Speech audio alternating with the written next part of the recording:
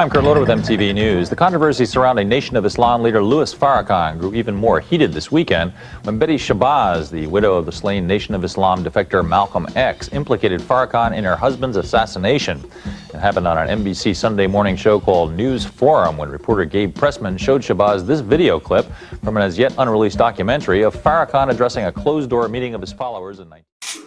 Malcolm didn't know what he was playing with. No, he didn't. He didn't know what he was playing with. You don't jump up against a divine messenger of God like he did. He asked to die. And God obliged him.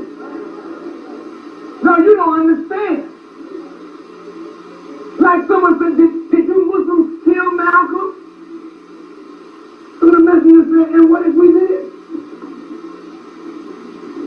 He said, what if we did?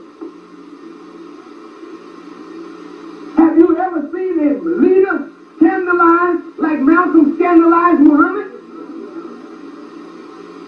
Have you ever heard of anything like that? Don't you know if you scandalize a man who's loved and honored by the people, what are you asking for? You're asking for death. And he got what he asked for.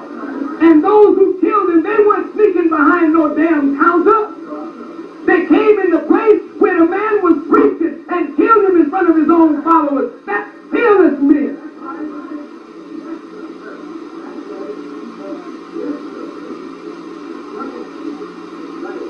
And those who were there to guard him, they were ducking.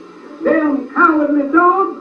Ducking and running under poles instead of trying to protect the man. And you say it's your leader? You damn punk, you don't have no leader.